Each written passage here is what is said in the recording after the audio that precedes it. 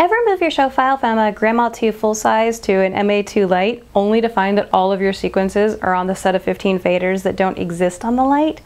We can fix that with surfaces.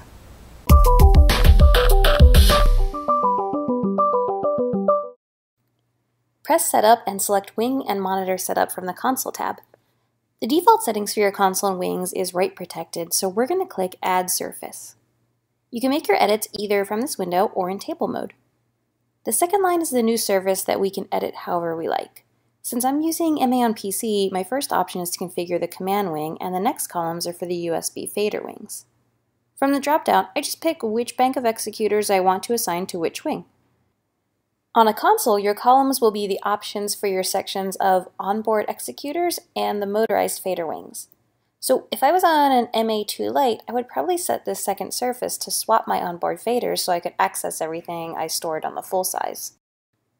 You can also configure what goes on your two external monitors. By default, they act as Windows 5 and 6, which makes sense if you're on a full-size console. But if you're on a lite or ultralight, you might want to set them to act as your missing onboard monitors. That last section of X and Y positions allows you to move your wings and monitors around in the software.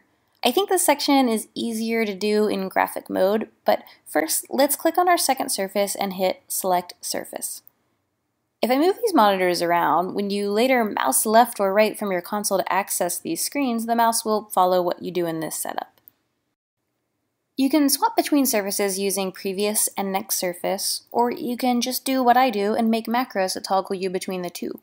You only need one line in each macro, Surface 1 or Surface 2.